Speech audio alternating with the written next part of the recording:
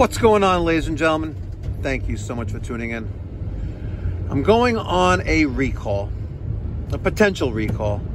Last week we did a power flush of a 7-loop Uponor EP in-floor radiant manifold. We kind of restored the flow of water, which would equal heat, to one of the 7 loops that was the problem. They said it worked marginally well for a couple days and it stopped working altogether. I explained to the homeowner the flow valves on the Uponor radiant manifold, had to tell if his own actuator is open or closed. I did that in person, so we're all on the same page. According to the homeowner, the one of 7, only one zone is on. It's that one. There's no flow, and it's evident by the zone flow meter on the radiant manifold. So she almost got ran over. Look at this, because it says don't walk, but New York State law, pedestrians have the right of way in a walkway. Even if it's green, they have the right of way in the walkway. Prove me wrong. Okay, let's go back to this awesome install and radiant system in this tremendous house. Daniel will be showing up there later on, and he's going to be doing some preventative maintenance and annual maintenance on the HVAC systems and the Burnham Alpine that we installed about 4 or 5 years ago. Let's go!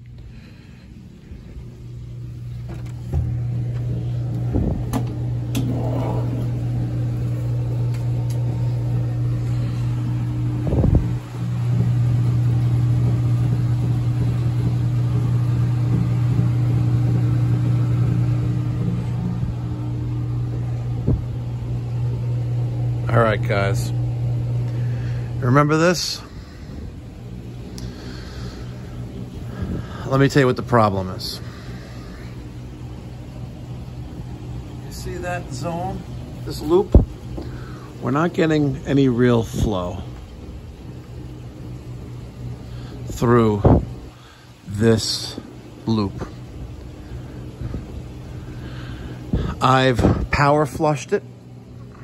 We've added the Sentinel System Restore. This loop is a problem.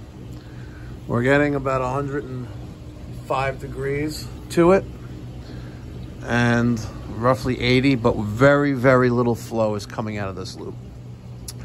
I need to find a possible restriction or kink in this line. And it goes here, there, and then it disappears. And we need to find out if it's somehow kinked somewhere. Daniel will be here shortly. He's going to do full maintenance on this Burnham Alpine. Nice closely spaced tees, and we're going to change all the filters in the home. 12 April Air 213s. Good stuff. All right, I reconnected my radiant loop zone actuator. I got flow about halfway through the flow gauge. It looks like I'm at 0.4 on flow. I just fired up the kitchen loops. There's 2 of them here, number 5 and number 6. Let's see if we maintain flow here between air in the lines, a possible kink in the line there that's not visible. Maybe, just maybe, we were able to restore flow to the master bathroom, bedroom radiant. Now, one of the things you have to be very careful with what we're doing here is we don't want to cross-contaminate the water. I have domestic potable water directly connected to hydronic heating water.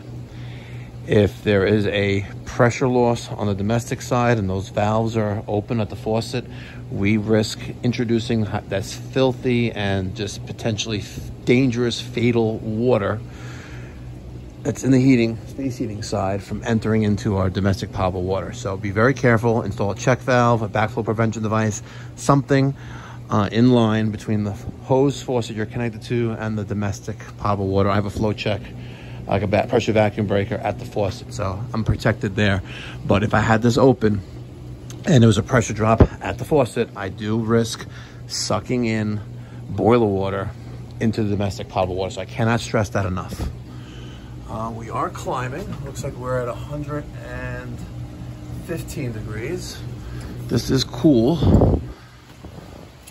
That is circulating. We'll see. Hopefully this continues to climb. I have my mixing valve on my line right here, fully open. So we have roughly 140 degrees leaving mixed water going to this radiant panel. And hopefully we get up there in temperature and hopefully we get flow. These are slowly opening, 5 and 6. This is the kitchen. You can see they're slowly starting to open up. And as soon as we start to see some flow on our flow meters, it looks like we dropped off on our master though. Oh, yep. Looks like we dropped flow there. Ah, it sucks. That really does suck. Horrible.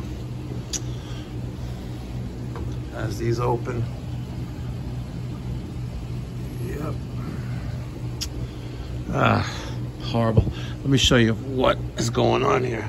If I close this, we're going to open up. Actually, let's close this one as well. Watch this. I'm going to open up my potable water pressure and watch what happens when I open up this valve. Check out that. See? Look at that. And those are also in the same predicament. See? Nice good flow there. Good flow there. If I were to pop off this loop and that loop, this should drop down to 0. Now I could close the flow meters.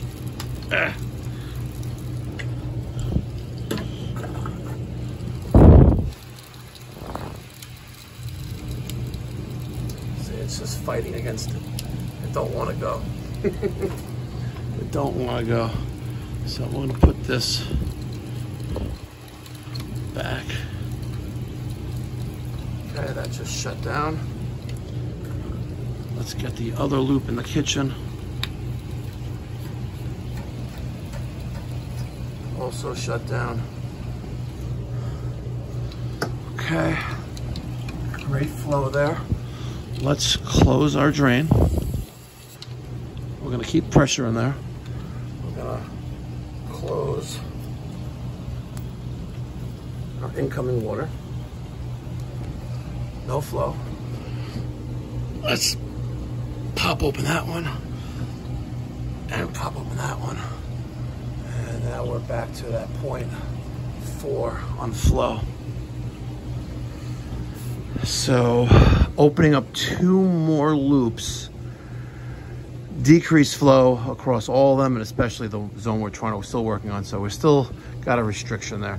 We got plenty of flow from our circ, but just got a restriction there. And water movement of water is going to take the path of least resistance. All right, so here is the floor that's been a problem for a couple months now.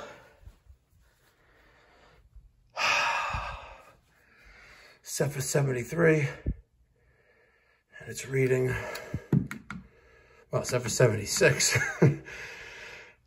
It's 73 in here, but take a look. Take a look at this floor.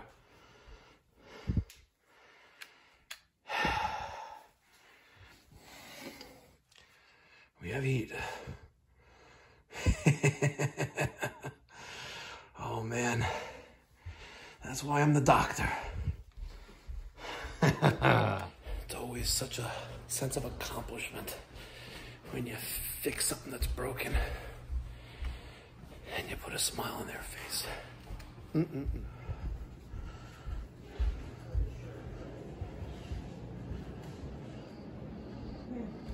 Oh, you You seeing red?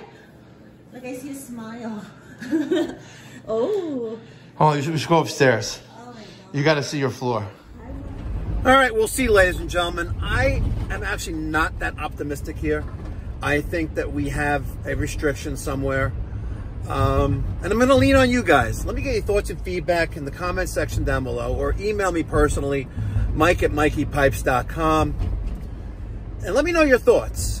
You saw the amount of water flowing through each loop.